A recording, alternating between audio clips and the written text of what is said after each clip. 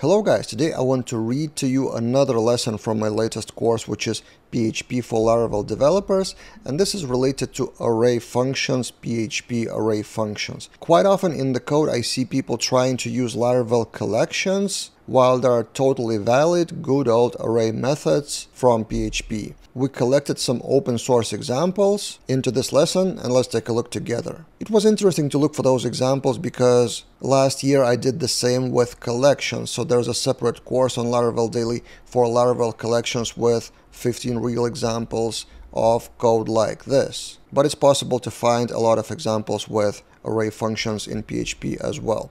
So let's take a look. Example 1 is from FilamentCore source code, where they check if that variable is array, then we count the items, otherwise we just return 0. Simple example and no need for any collections or Laravel helpers. Another example comes from ArrayJetStream, where the function is building an array, so array merge of a few arrays. The first one is user to array, so actually user is an eloquent object probably. So we transform that to array, then we filter the teams of that user, and then also merge the two-factor enabled or not. So this all comes together as a result of a few array functions into a user with more key values in the array. The next quick example comes from another open source project called Crater, and this is just quickly adding an element to the array. You do array push, you have your current array, and then push this exact element with its keys. Nothing more to add here, a simple example.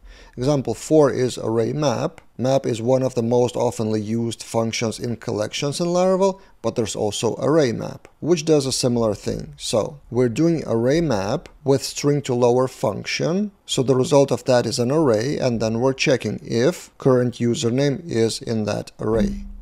Example number 5 comes from ERP SaaS project, which is actually Filament, but this is a good example how you can use stuff like Filament and Livewire and Laravel, but still underneath you call PHP functions like ArrayMap. And this is the example. ArrayMap with static function, transforming the category names as a bulleted list, and then adding a new line break after each of them. It's basically building an HTML4 bulleted list for the notification. I actually have a separate video on that particular filament feature from another channel, Filament Daily, and I will link that in the description below if you're interested in that.